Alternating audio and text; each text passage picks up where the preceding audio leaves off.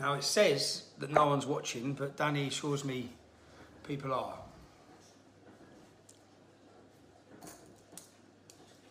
He still says that I was watching, it's doing my head in, to be honest. Flip it to portrait if possible. Okay. I'm just going to hold it. How is everyone? Oh, hi, mate. Someone's there. Good. Here we go. That's better, yeah? Just go full docs. Good evening, everybody. I was just on the Voice of Wales having a chat with the lads. Easy G. Your days are numbered, you scummy. Your days are numbered. How many years do you think I've heard that for, you clown? You smack rat. But anyway, enough of the wrong uns, yeah? Wait for a few more people to sign in. The viewers are going up and up and up. What, we're on 177,000? All those journalists, all those mainstream media journalists who are celebrating us being deplatformed. I have more followers on this new platform than any of you have ever had, adding all of you together. Just wait till Trump's new one's released as well. What's that, in 3 weeks? Facebook who? Zuckerberg who? So, this is just an opportunity for an update for me. An update on episode 2, which we'll talk about. But an update, have you seen the recent court proceedings against me? Did anyone see this week that I was in court? Because it's the first I heard of it, yeah? So, the Insolvency Board, who are investigating my bankruptcy, who I had a meeting with this week to be interviewed. This is the insolvency that you may have seen, Hope Not Hate, attempting to raise lots of money for their big investigation, yeah? They're just lying to their people for donations, basically, because on the 3rd of March is when my bankruptcy, when my bankruptcy ends. You have 12 months of bankruptcy. Mine will end on the 3rd of March. According to the investigator, there's no plans to try and extend that. So when you go bankrupt, you have the insolvency who investigate your bankruptcy. They investigate the money, they search for assets. I was taken to court this week at the High Court for some reason, under whatever section, which I had no awareness of. And they wanted to ask me questions on oath. So I've had a legal meeting to try and understand what this is about, yeah? And the solicitors are shocked. They've never seen it. They said this does not happen. You have your investigation by the bankruptcy. You're declared bankrupt, yeah? So any questions are irrelevant. You're declared bankrupt. So he said what they're attempting to do is get you on oath, because when you're in the High Court, they can then sentence you for contempt of court to prison, yeah?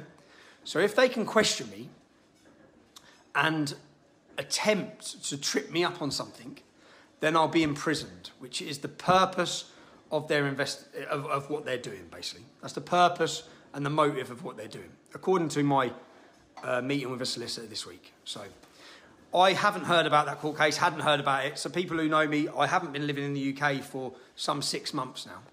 I pop in, I have children who I need to see. I pop in and do my work. Main reason being, as many of you will know, I separated from my family. And trying to find somewhere to live is very difficult when you're Tommy Robinson. Trust me. So I found somewhere to live. It's not in the UK, which is where I continue to be. But I pop back in and do my work. So just an update on, you may have seen all over the news, which I keep seeing all over the news, all this nonsense about my bankruptcy. GB News failed to talk about the rape of Britain, failed to mention the rape of Britain, failed to mention allegations of corruption against Jim Bayliss, yet run headlines everywhere about Tommy Robinson's bankrupt and has to go to court.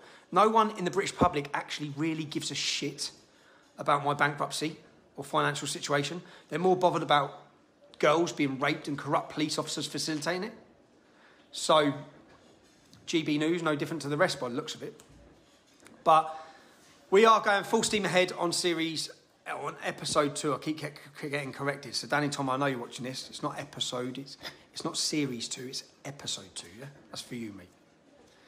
So, episode 2's coming. One thing I do need to point out to everyone, which I hate doing this, yeah, is I've been given a job as you know, I'm bankrupt, but I've been given a job by a new media platform called Urban Scoop, who are heading away and leading this way. And they've had a team of investigators who they've been paying. They've had a team of cameramen who they've been paying. I've spent 3 days now in Telford again. We begin filming again this week in Telford. But they need your support. Everyone wants to see episode 2. I want to see episode 2. But the money that's been spent, £3,800 on moving one victim, nearly £7,000 on moving another victim, £7,000, £6,000 on the stage and PA system, all of these costs. People have donated and they've supported, but what it doesn't have is a monthly reoccurring support base, which Urban Scoop need, because they have multiple employees, me one of them. They have multiple costs, hotels, travel, security, and they need your support for it. So if anyone can, even if you look at it like a cup of coffee or a pint of beer, yeah? Most people, when I see them, say, we'll buy you a pint of beer. If you can buy Urban Scoop a pint of beer, it will help them make plans, proper plans, and be able to go full steam ahead and crack on with these episodes. We've got the content, but there's still a lot to do, even on the production of it, yeah? The production of it. So it's a new organisation, it's a new media company, and they need your support. I'll put a link on it in here. If ever there was something you can go on, everyone has a part to play. If your part can be just paying a couple of quid, paying a monthly subscription, then you are accommodating us. You've seen the content we've produced on the first one. You've seen the level of work that's gone into it.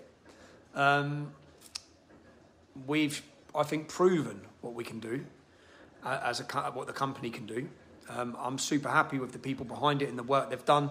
As I said, when I stood up on stage, I said, I feel like a bit of a fraud, because this was not the Tommy Robinson show. I may have produced that, I may have put that documentary, I may be the presenter for that documentary, but all of the hard work and the people behind it are the employees of Urban Scoop. Yeah? Those employees of Urban Scoop need your support. They need your support to cover the bills. They need support to make sure they're committed, to know that they've got the commitment for a monthly position for full-time work on this. So anyone who can, really, they need your support. We need your support. I want to get back up there. I've been up there this week. We're going to shock you again with the content in the next one. We have more brave survivors who have come forward, who are going to tell their story. And we have more men that we have allegations that we need to speak to. All of these things cost money. So if you can support it, I also have the news or the discussions about the possibility of a private prosecution against Akil Khan. We have a 100% DNA match, and we now have another witness that have come forward who puts Akil with the victim in her school uniform in his car. So, yeah, I want to say a special thank you to everyone who supported it so far. It won't be possible without your support. You know when we're up there doing this for the last 18 months and we're speaking to people, I promise each person I talk to, if shit hits the fan with you, we will support you. That's all I can guarantee, yeah? We will not leave you, and I think we proved that in the situation in Telford when volunteers come and stood and defended the family and raised money to relocate that family. That family weren't relocated. They've been relocated 3 times now from where they were. The storage, the removal costs, the deposits for the new place, everything was put in place by your support and your donations. That family and the survivor, who was the daughter of the mother from that house, has asked me to say a special thank you to every single one of you. You'll be hearing a lot more from her anyway in the coming up episodes. But she's grateful, and her family are grateful for the support, because the support wasn't there by the police. It was there by you. And I'm in a position where I can promise people that with your support. So just a quick thank you from me. Thank you, and just get excited, because episodes 2 coming. Yeah, we're going to work hard on it, but we need your help. That's all this is. We need your help. You've seen what they're doing with me. You've seen all the headlines. You've seen the court cases. That's not going to stop. It's not going to stop at all. Actually, what they're trying to do is target my loved ones, and that's what they're looking to do now. It's target my loved ones, my children. So we'll see what happens, yeah? Tucker here will move families for free. Oh, trucker. How good are the truckers, man? There is a revolution going on. Who would have thought Canada? Who would have thought? thought the most based population in the world, yeah, for this would be Canada. I never would have thought it, man. I never would have thought it. So, when's Urban Scoop coming to Leicester? The plan has been to stay in Telford. My plan was to stay in Telford. We've had Survivor 1. The next episode will be Survivor 2 and 3. The next episode will be Survivor 4. We will continue. I believe the numbers will double, and they'll double. More people will come. We've proved to the people of Telford why we're there. This isn't about Tommy Robinson. It's not the Tommy Robinson show. This is about giving a platform, raising awareness about men who have got away with raping children, about corrupt officials who have facilitated it and accommodated it. And this is the start of us showing who they are. So, and if it wasn't for,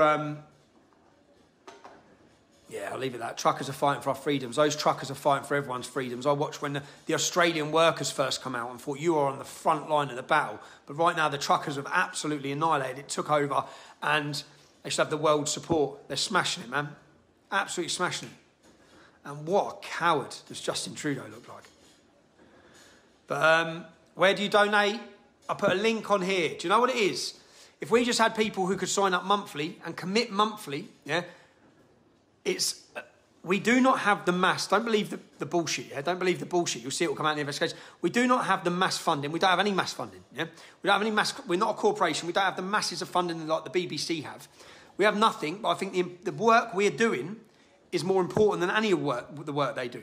We're putting ourselves on the front line. That's not just me. That's my cameramen who come with me. That's the security that will come with me. We nearly got Bugsy at the mosque when we pulled up at the mosque. And we were going in that mosque. Yeah, he'd just left. We were going in there. So wherever it takes us in these stories, we will go. You know that, yeah? We will go wherever, whenever to question men. Yeah? And we just ask that you support it. It gives us the security and the stability. It gives Urban Scoop the security and stability to be able to employ full-time, on a full-time basis, the people we need. So, yeah. Yeah, cancel your TV licence and give it to Urban Scoop, because there's a whole committed team there who are ready to go to war in the journalism sense. We're going to do journalism like no one else does, mate. We're going to bring you content like no one else does, yeah? There's no other company or organisation or media outlet that will bring you the content we're going to bring you, and we've only just started. So, Fire in the Belly is lit. There's lots of people to tell their stories. I just want to thank everyone that travelled there. I'm going over one myself now. I want to thank you, everyone that travelled there to Telford. Make sure you make your plans. When I release the date and drop the trailer, which is, the date will be coming soon, the trailer will be coming soon, make sure you make your plans. This next series is going to show 2 more very brave women. I've sat with one of them today. And the world needs to know what's going on in the UK. The world needs to know the stories that are being covered up. The world needs to know how big the problem is. So, Danny Tomo, tick-tock, tick-tock. How many men are sitting there right now thinking, oh, I see. And you know, when we had that big list of all their pictures on the wall, they'd have been pausing it, zooming in, looking, and none of you know who we're coming for next.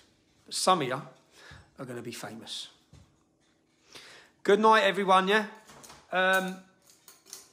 Good night, everyone, and thank you for the support. Please, if you can, jump over to Urban Scoop. Show your support, monthly subscription, and it will give the cushion that Urban Scoop needs to know that we can just crack on and fire out these episodes quicker.